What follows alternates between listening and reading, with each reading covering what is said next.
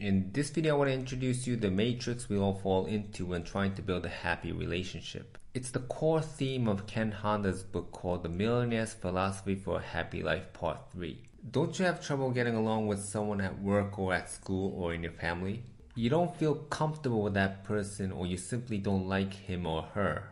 There are people that you can't get along with and try to keep a certain distance. But if that's someone you need to have daily communication, like your boss or your colleague or your classmate, you have a problem. You don't want to, but you have to talk with that person, which makes you feel stressed. But if you're watching this video, I guess you're already taking necessary actions to somehow have a good relationship with those people. For example, when someone has a cold attitude, do you try to actively talk to her?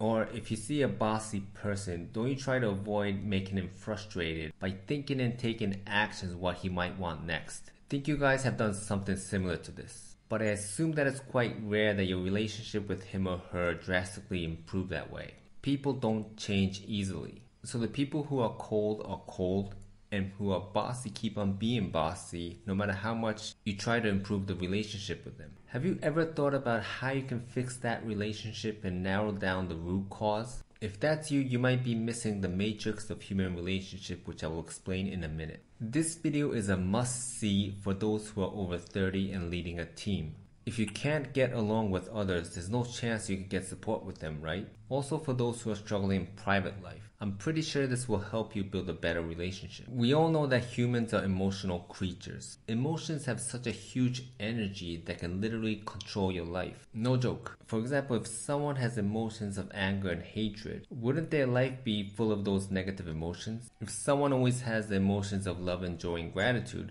wouldn't their life be wonderful? Emotions have the energy to change your life either way, but most of us don't know how to use our emotions properly. If only we knew how to get along with our emotions and other people's as well, life could be much easier. We can turn our life into whatever we want. Don't you agree? First off, we need to understand about emotions itself. There is no bad or good emotion. Emotions are neutral. We can use positive emotions like excitement and confidence to do a great job. We can also use our negative emotions correctly too. When you fail on an exam, you could turn your disappointment into gasoline and motivate you to try harder next time.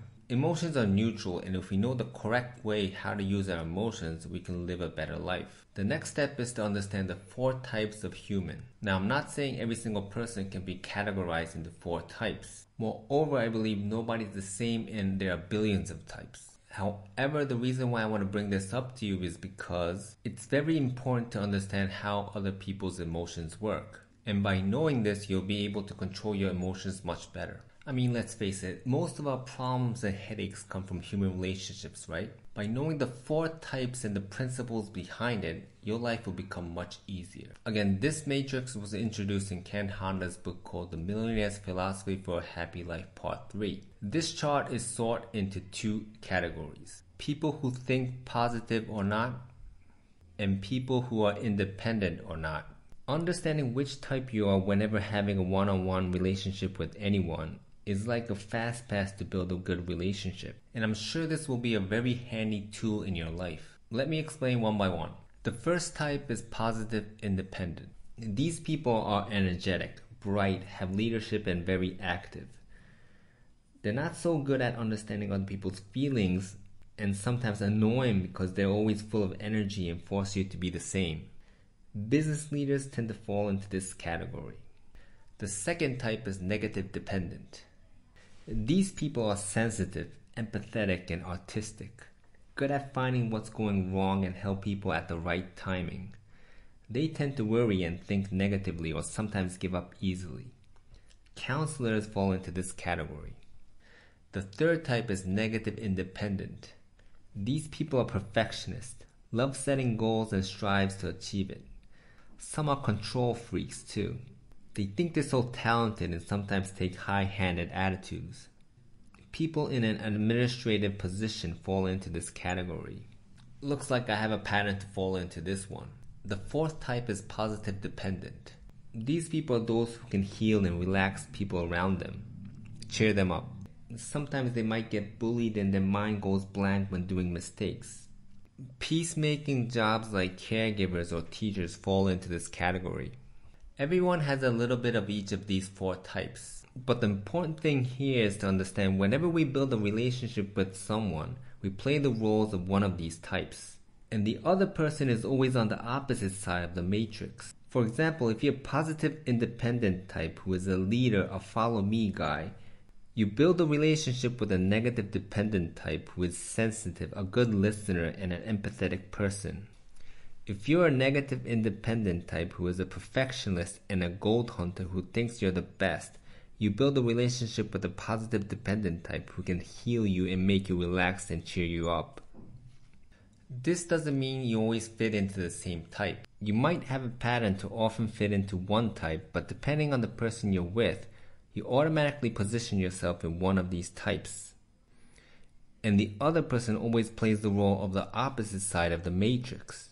Even if two positive independent types of strong leaders meet together, one of them plays the role of being the negative dependent.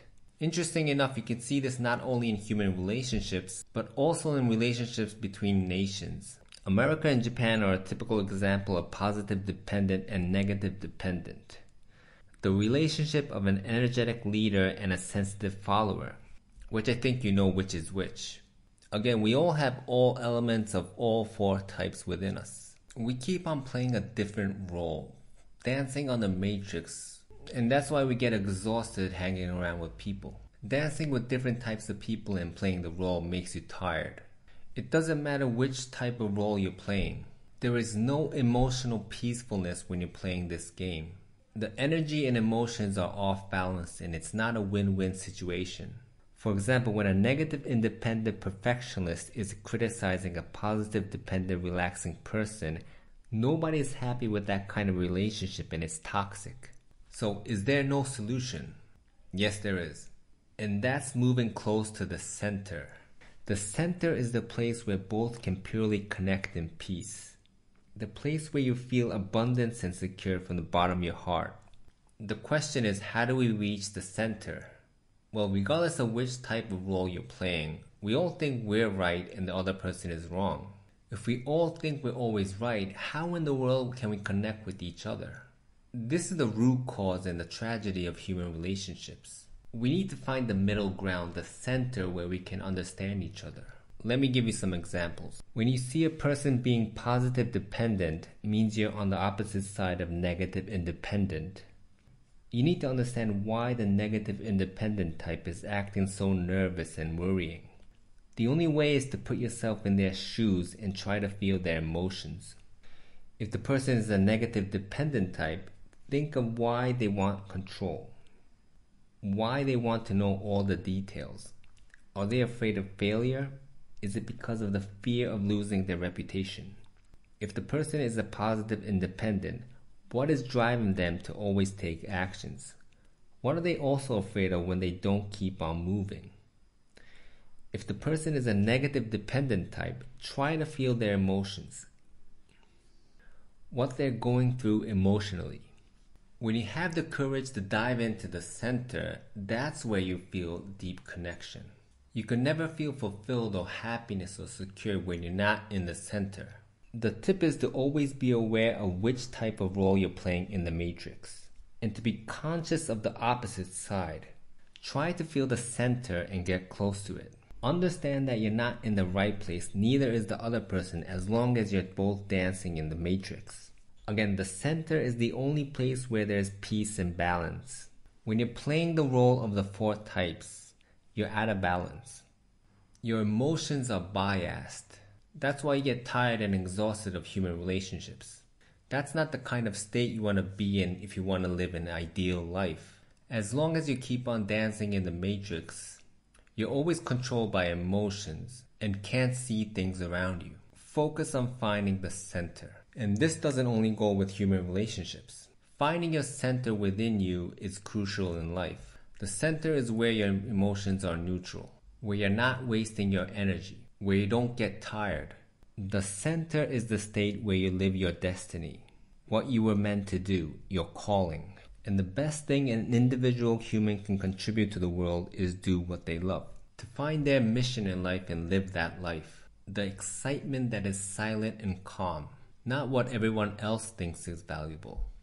but what makes you truly happy and makes you forget about time. When you're in your center, you do what you love, without pain but with fulfillment. The more you do it, you get better at it. You start adding value to others and earn money, and eventually become a happy rich person. Focus on being in the center. Find your center and the center between you and other people. Always be aware of where you are in the matrix and think of the opposite side. The fear and pain and anxiety they have. The fear and pain you have as well. Once you understand this from a bird's-eye view, you can move yourself to the center where the energy is neutral and peaceful. If you like this video, the next video to watch is this. And if you're new here, hi, my name is Joey, and this channel is all about self-development tips to change your mindset and change your life. So if this sounds good to you, please consider subscribing and hit that notification bell. And if you like this video, please also hit that like button, and I'll see you in the next video. Bye-bye.